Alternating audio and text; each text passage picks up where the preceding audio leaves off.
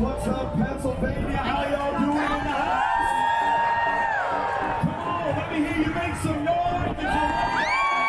How many of y'all ready to see Pennsylvania become a pro-life state? How many of y'all are tired of babies being murdered? If you're ready to see change, let me hear you make a roar.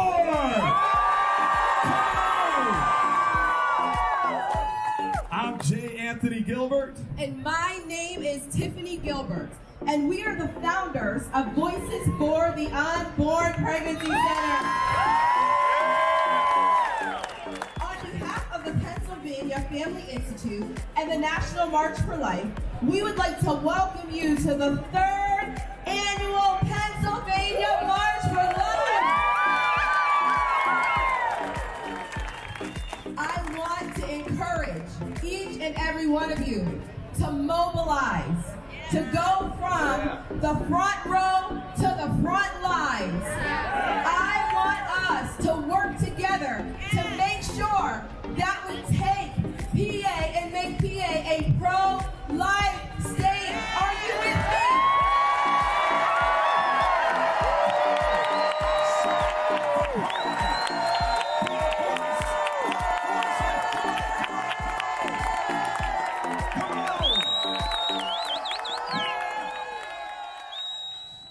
Well, welcome, welcome, welcome. We are so excited that you have tuned in to Hope Today. This is a special edition of Hope Today over the next few Tuesdays that's going to be off the chain, and we're going to be talking about life in a post-Roe world. I'm Pastor J. Anthony Gilbert alongside my lovely wife, Pastor Tiffany. So good to be with you. Yes, it's good to be here. Oh my goodness, this is like a new thing for us.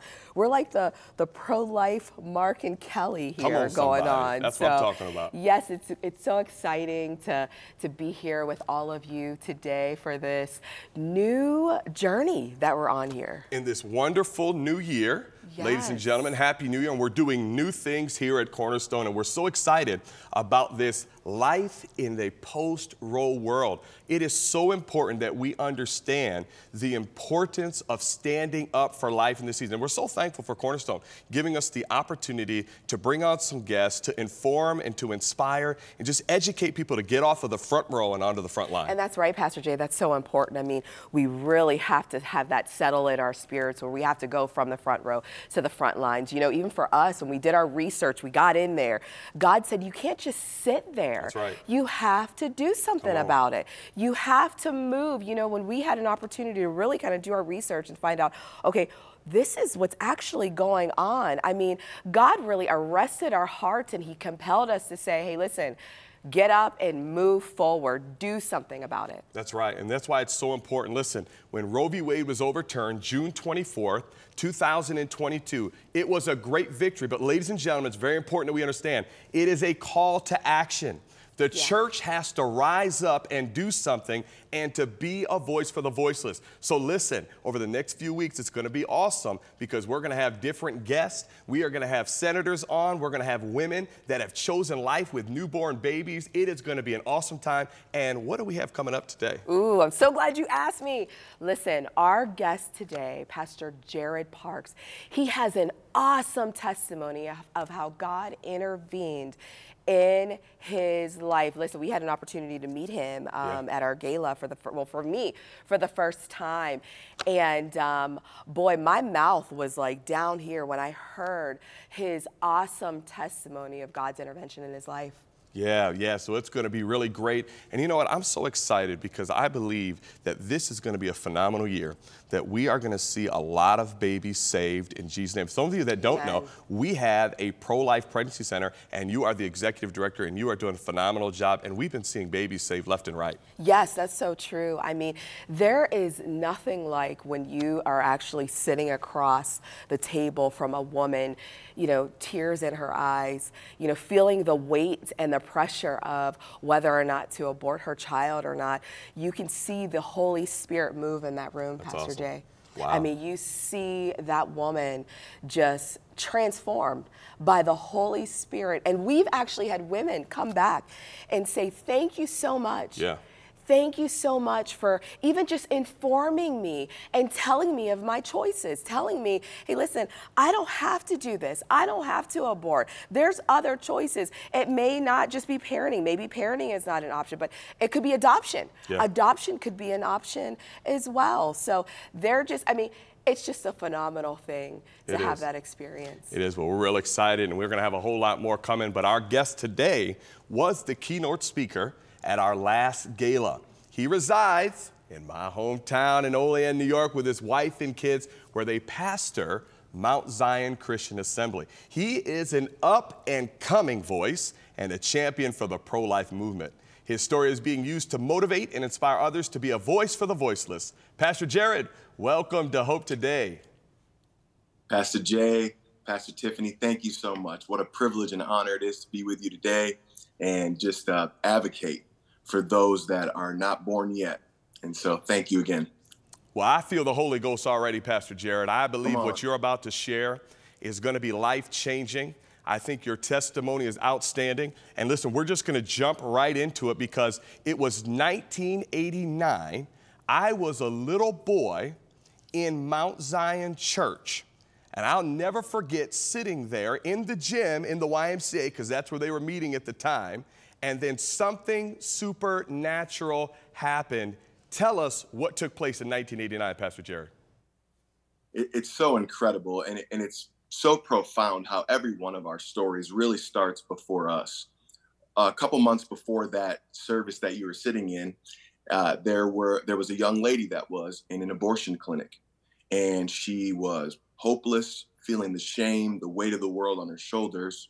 She was 5 minutes away from her appointment to abort the child, which was me.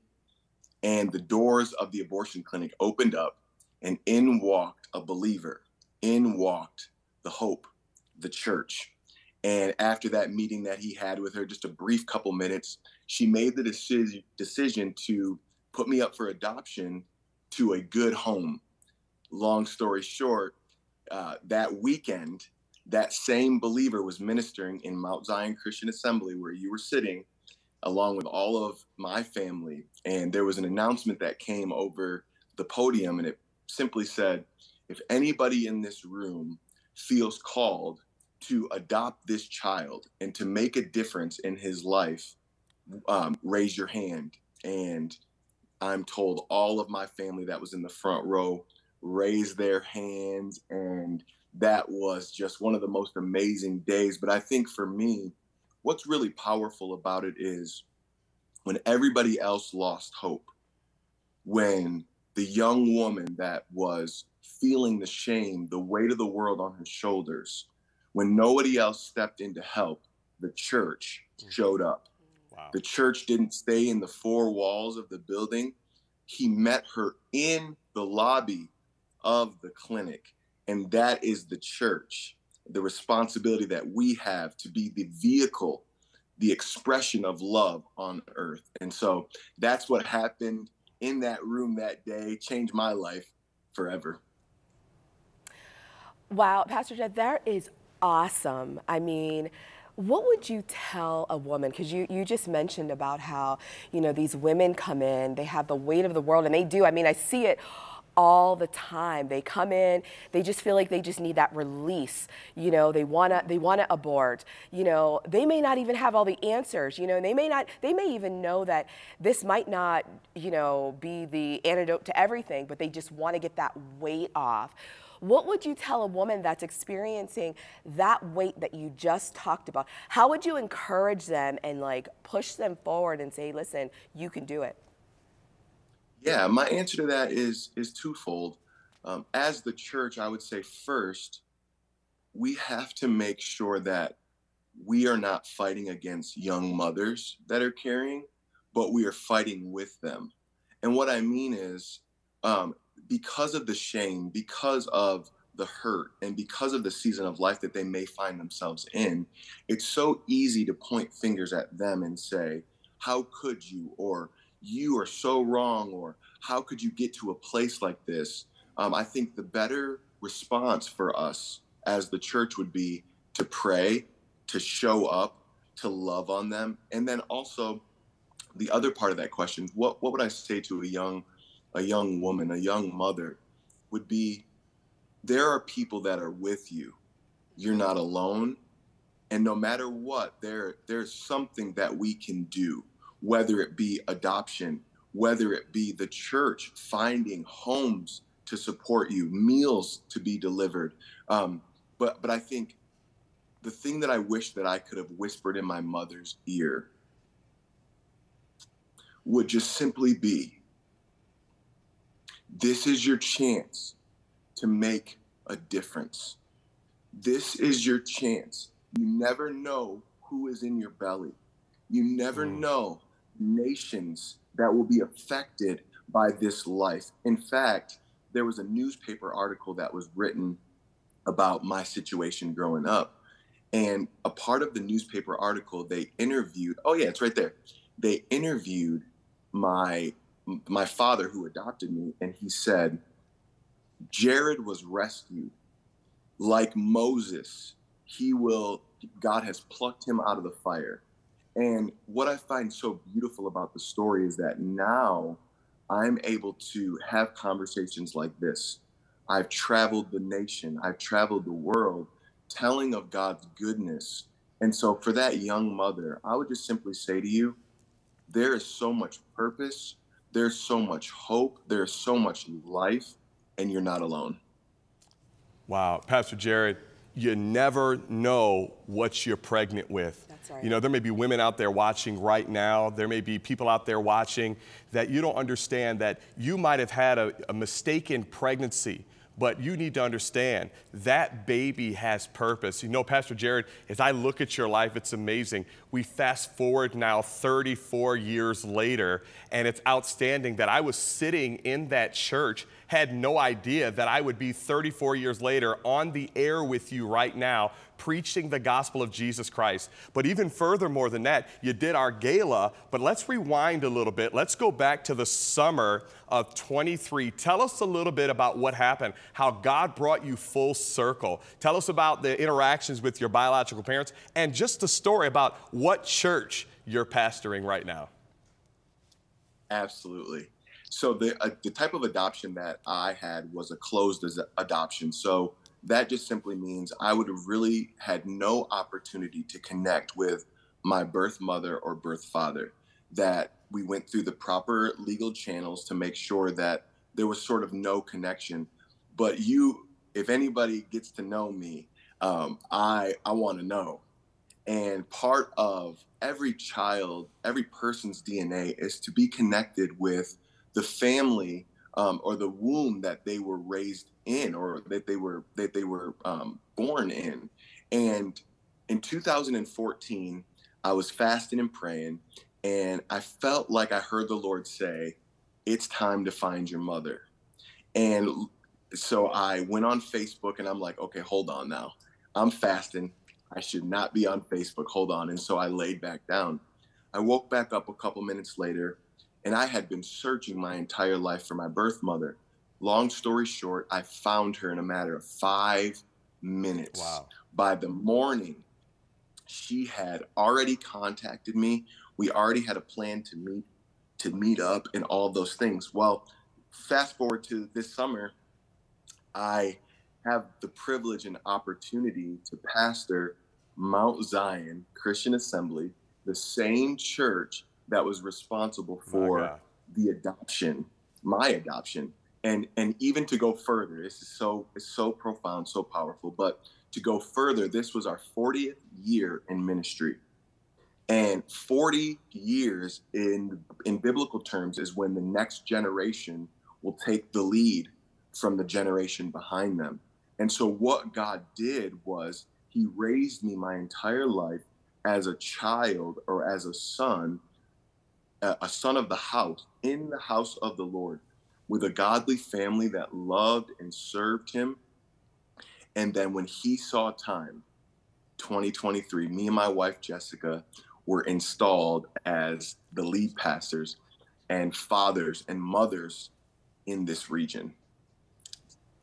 Wow, that is so awesome. You know, every time I hear it, my heart, it gets touched, you know. Pastor Jared, what I want to know too is you're a pastor. How would you encourage other pastors and leaders to get in this fight, to get in this march of pro-life?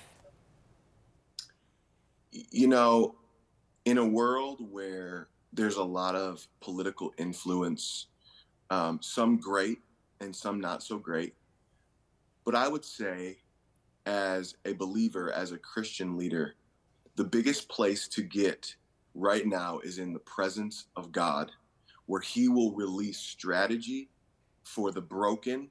He'll release strategy for social injustices. He'll release strategy of how to win your city, more than marketing schemes, more than good business meetings. I would say, Pastor, get in the face of God and allow him to reveal his heart for the unborn, to reveal his heart for those that are in need. You know, when I look at the Bible, what I love so much about Jesus is he's always willing to go and meet people where they are. He's not just interested in people coming to find him, but he's always willing to go and meet people. He met the disciples when they were fishing. He goes into the synagogue and sets the record straight. He's walking to and fro from city to city. He's meeting the woman at the well. He's sitting with those that most people wouldn't sit with. And so I would say, Pastor, your best strategy is going to come from the presence and the power of God.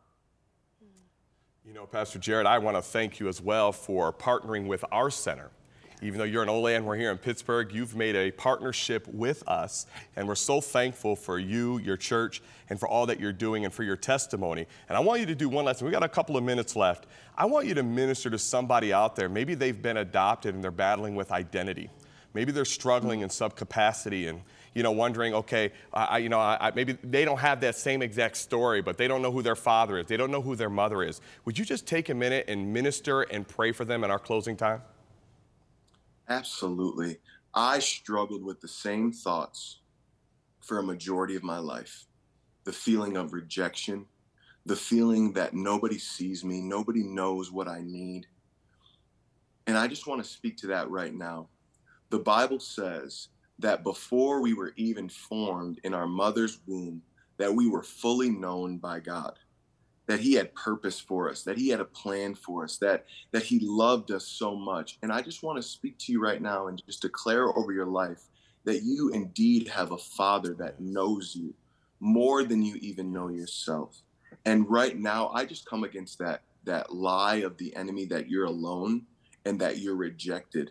And we replace that lie with the truth that says, you are more than a conqueror. Yes. You are a son. You are a daughter in the family of God. And there's no place that you can go that the love of God isn't seeking and searching after you. And so for anybody right now that's listening on the sound of my voice, Father, we thank you for your presence. Yes. We thank you that you are our ever-present help.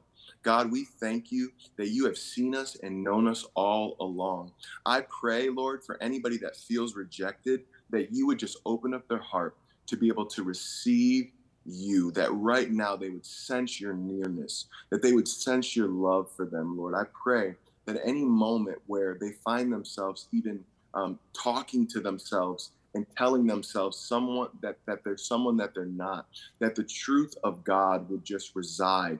I pray that you would send people in their direction to encourage them, families, churches, ministers, that music, that godly music that they would hear. It would be divine encounters, Lord, that they would just feel you and know you, Lord. And even as you have done for me, you have supplied a good home for me to be raised, to have a good foundation. God, I pray that you would supply God homes for each child, for each mother that's wondering, is this the right choice, God?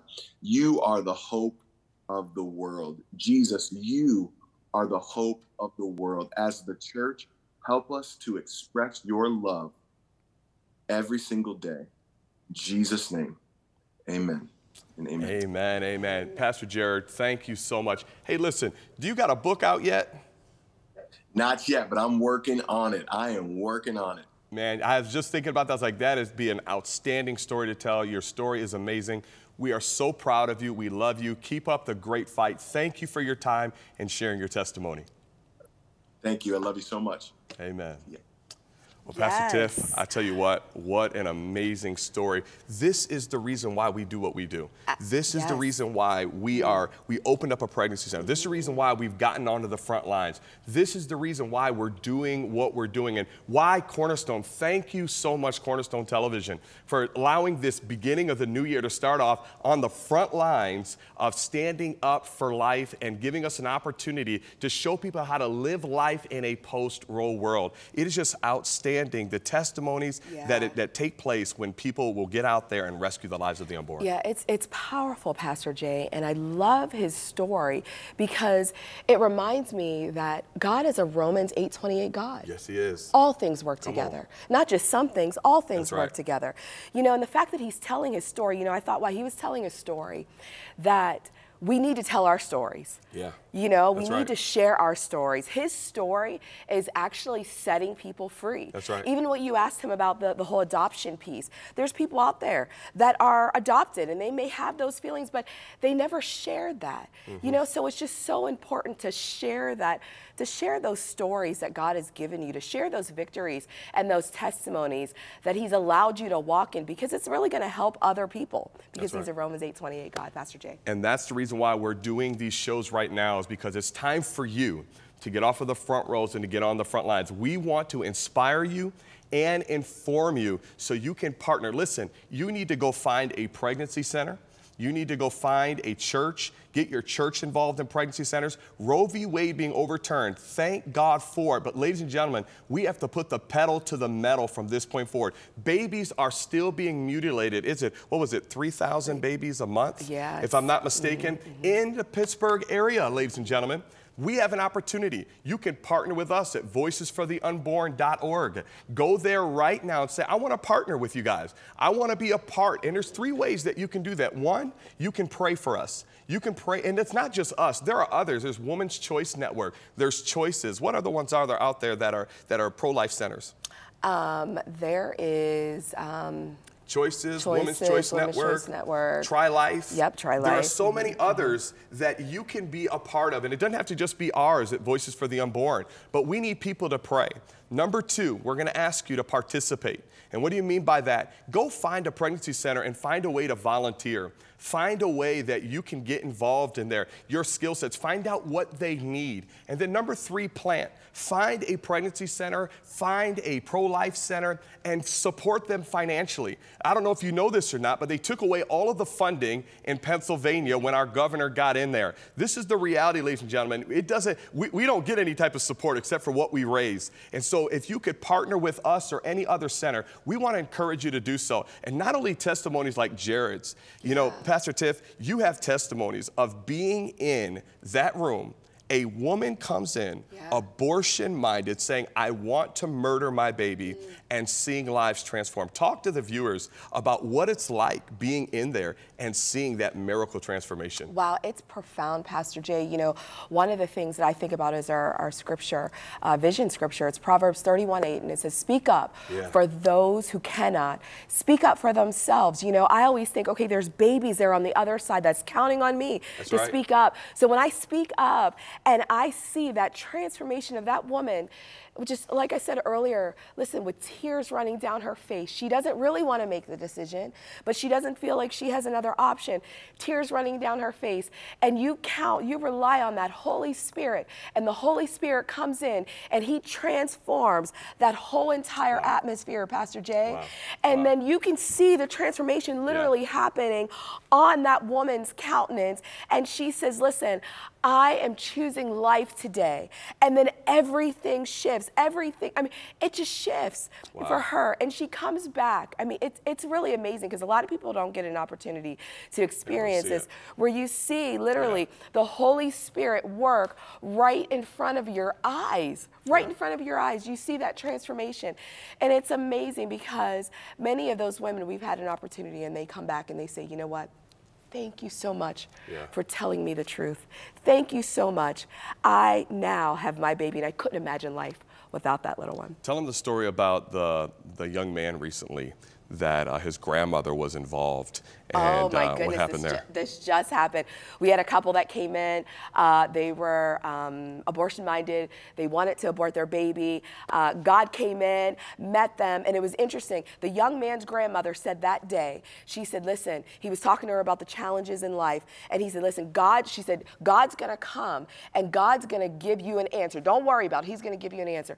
He came to our center that day. They chose life. Our volunteer led him to the Lord. He said to her, listen, my grandmother talked to me this morning and said, God's going to give you an answer.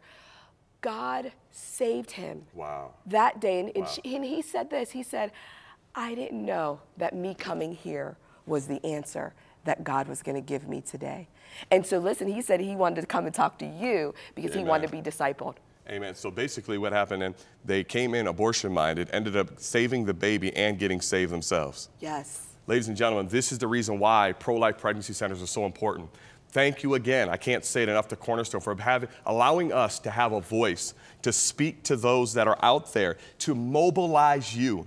Thank you for being pro-life. Thank you for sitting in your church and amening your pastor. But God spoke to us and said, get off of the front row and get on the front line. Preaching to the choir is not going to rescue the lives of the unborn, but going out there and saving the lives of the unborn, being a voice, participating, being there for those women from the womb to the tomb, Pastor Tiff. That's and right. Don't we, That's right. we don't just save the baby, we empower them economically and everything else after they get the baby as well. Absolutely. It's literally from the womb to the tomb. We have an economic self-reliance program. Listen, everybody, we have a store right across the street as well. So if there's any women that need help with anything, whether it's material assistance, whether it's trying to find a job, whether it's counseling, we have a licensed therapist there as well. So we know that, you know, life it's full of challenges at times.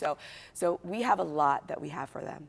Well, this has been a great show, and I'm so thankful again that you had an opportunity to tune in. Listen, let other people know about the shows that are coming up. We are so excited because next week we have another special edition of Hope Today, Life in a Post Roe World, where we're going to be having guest speaker, founder and former CEO of 40 Days for Life, David B. Wright. And we are going to continue to keep this coming to inspire you, to inform you, to stand for life, to be a voice for the voiceless, and rescue the unborn in this post-Roe world. We'll see you next time.